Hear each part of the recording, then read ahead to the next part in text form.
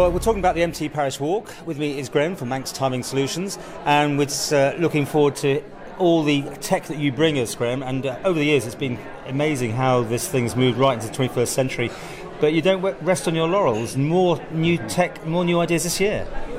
I think it's important to keep abreast of all new options, all new developments, and we cover over 80 events a year on the island. I myself participate in events off island.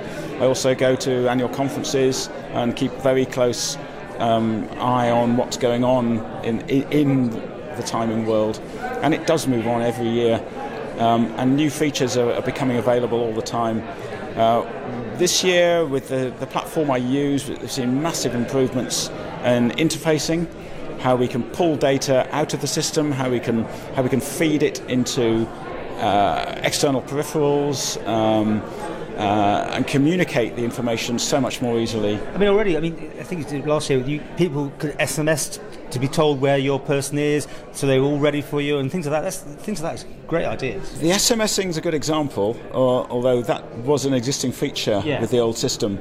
But you've moved it along. Indeed. The new system uses a system of exporters, so we can send data anywhere, basically. We can send it to databases or to, say, other hardware, or to an SMS server. Now, there's been still pictures of everyone, but you've taken it to video this year.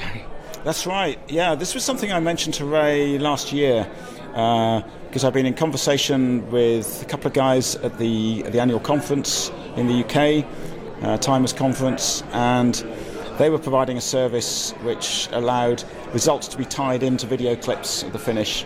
And I just mentioned it to Ray in passing, but Ray's always very enthusiastic about new things. And again, he's embraced this one. We've had a lot of discussions about it. We've got a demo working. We know it'll work. We're just looking for a suitable partner to provide the video element, because I'm a timekeeper, not a video specialist. But it's looking very likely now that this will be another feature for the 2019. And finally, you've got a nice coloured display over there. What's that going to do? This display matrix is something I've always wanted, but the display matrices were only typically available on real high-end hardware, the type of thing they use at Olympic or major track events, costing tens of thousands of pounds.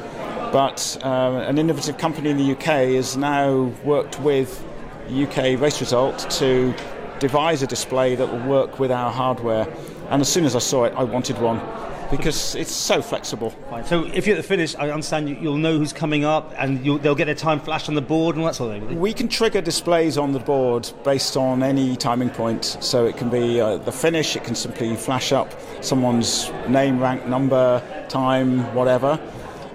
We can also feed it off remote checkpoints, so we could, for example, be stood at the finish and actually showing time to people going through Mackle or Lonnon as they get gradually closer, which again is another good thing for spectators who are just wanting to know what's going on out on an 85-mile course. So all set, are you now? Yes, we certainly are. A lot of work, as always, but we did the bulk of the work last year, so really we're looking at improving and refining this year.